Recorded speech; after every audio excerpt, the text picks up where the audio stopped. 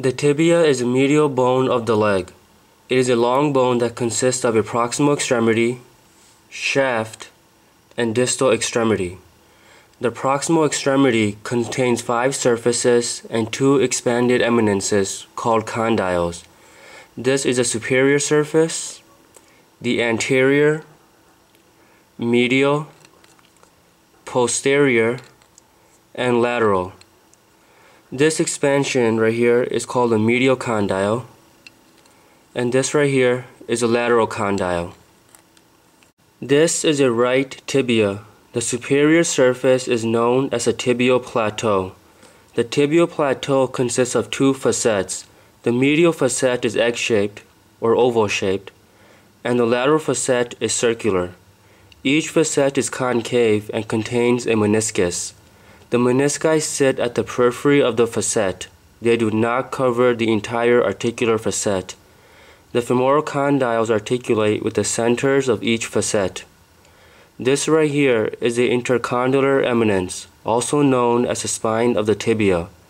This bump is a medial intercondylar tubercle, and this bump right here is a lateral intercondylar tubercle.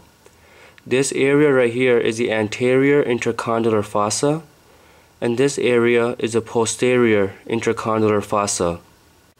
The anterior surface contains a tibial tuberosity, which is the insertion of ligamentum patelli. The tubercle on the lateral condyle is Gerdy's tubercle. This is where the iliotibial tract inserts.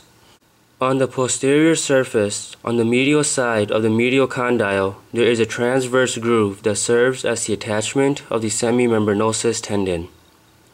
The lateral surface articulates with the head of the fibula. This facet is called the fibular articular facet. The shaft of the tibia consists of 3 borders and 3 surfaces. This is the anterior border, sometimes called the anterior crest. This is the medial border,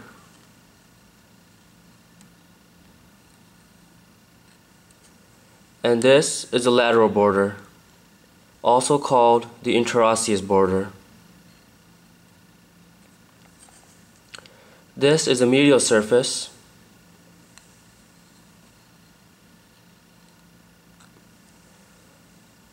the lateral surface, and right here is the posterior surface.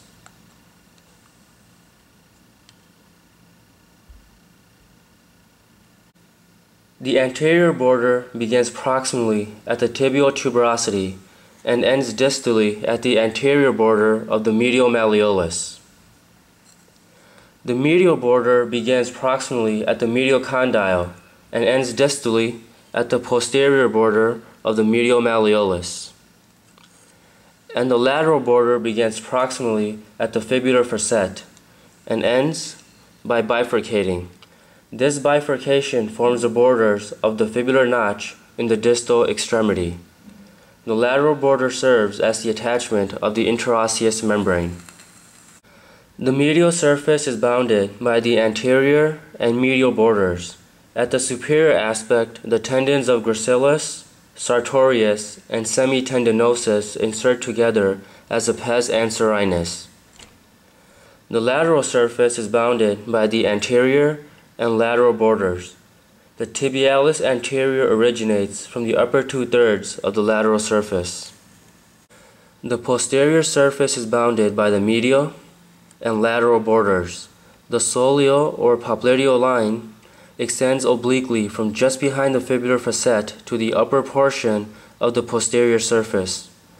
This triangular area above the line is the origin of the popliteus muscle. The vertical ridge extends distally from the middle of the soleal line to the middle portion of the shaft, dividing this region of the posterior surface into a medial and lateral portion. The flexor digitorum longus originates medial to the vertical ridge. The tibialis posterior takes part of its origin lateral to the vertical ridge. A nutrient foramen is found distal to the popliteal line.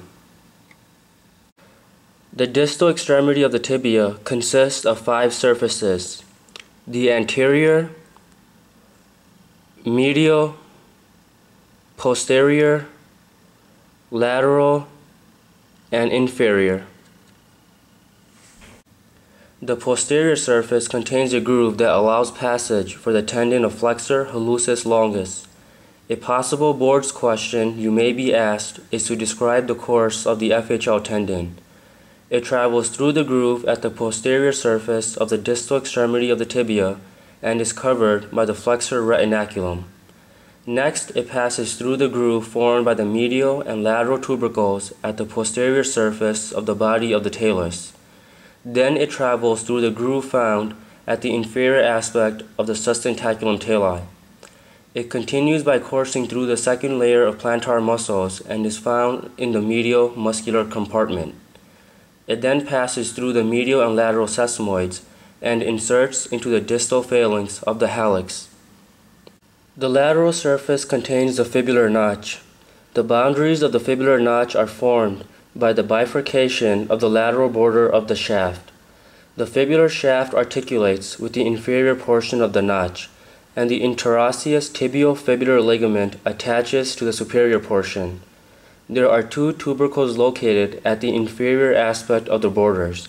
The tubercle found at the distal end of the anterior border is called a tubercle of Talot, or Chaput. The tubercle found at the distal end of the posterior border is called a posterior malleolus, or third malleolus. The inferior surface is also known as a tibial plafond. It articulates with the trochlear surface of the body of the talus. This articulation is part of the ankle mortise, or malleolar fork, which helps form the ankle joint. The medial malleolus is an inferior projection of the medial surface of the distal extremity. The medial malleolus consists of 2 surfaces, 2 borders, and an apex. This is the medial surface. This is the lateral surface. Here is the anterior border.